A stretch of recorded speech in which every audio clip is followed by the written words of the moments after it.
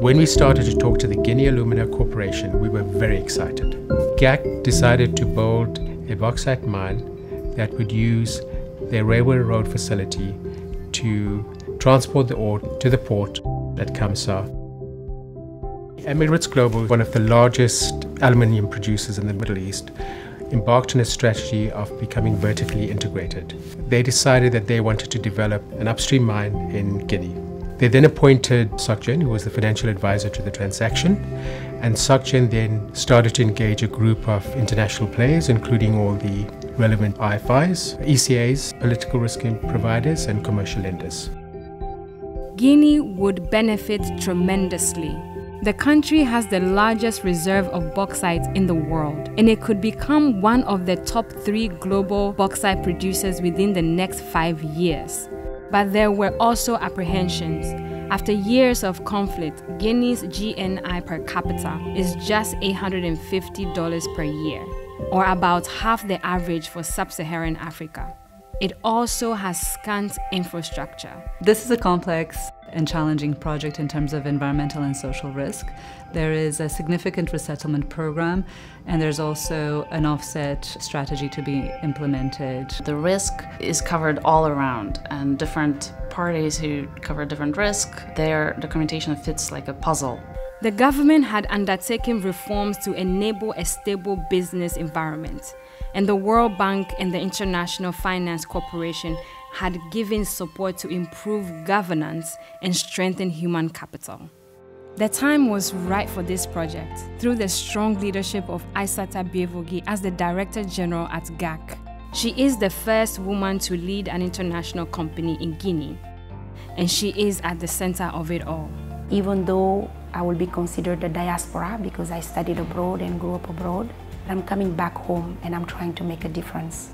The project started production in August of 2019, and by January 2020, it had shipped 1 million tons of bauxite ore.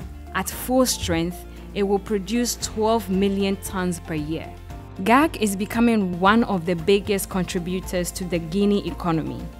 At capacity, it will employ 750 people directly and create an estimated 14,500 jobs in its orbit.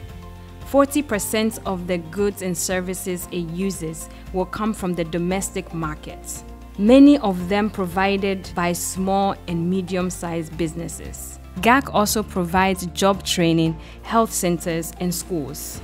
It also supported the creation of Moye Bafin National Park, home to 4,400 chimpanzees. If you look at the history of mining industry, only 13% of mine workforce are female. And to be a director of a mining industry such as GAC, it's a great achievement. But what is even better is to take a greenfield to a full production. Young women in general, and culturally in nations that are underdeveloped countries, do not believe or do not have enough self-esteem to know that they also can be Director General in a mining company. I have a lot of respect for a woman like her. She's just an inspiration for doing what she does as a woman, as a manager, and also for pushing companies like local companies like my company owned by women. People think that mechanics is not a woman's job, but I will say that all jobs are for women and men.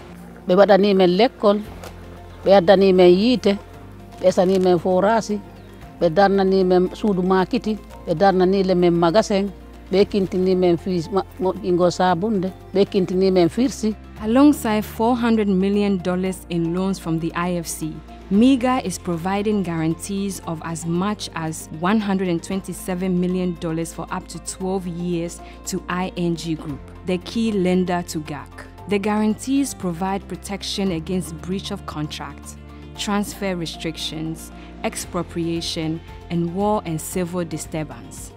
And beyond insurance, MIGA is providing assurance as a steady partner. The company, and with her at the forefront of this, really have taken to heart how important it is to develop the GAC project according to world-class standards. And we're incredibly grateful to Emirates Global for approaching the project in this way. Together with IFC, we helped in guiding their environmental and social management system to be compliant with our performance standard requirements. We continue to work with GAC in identifying where they can improve. Going forward, we will work with the project, with our guarantee holders, and of course the government to make sure that the project is well supported. The partnership of Guinea Alumina, ING, and MIGA shows investors how they can develop projects in once fragile countries still emerging from conflict and instability. It also shows how they can do this in a sustainable, socially responsible way.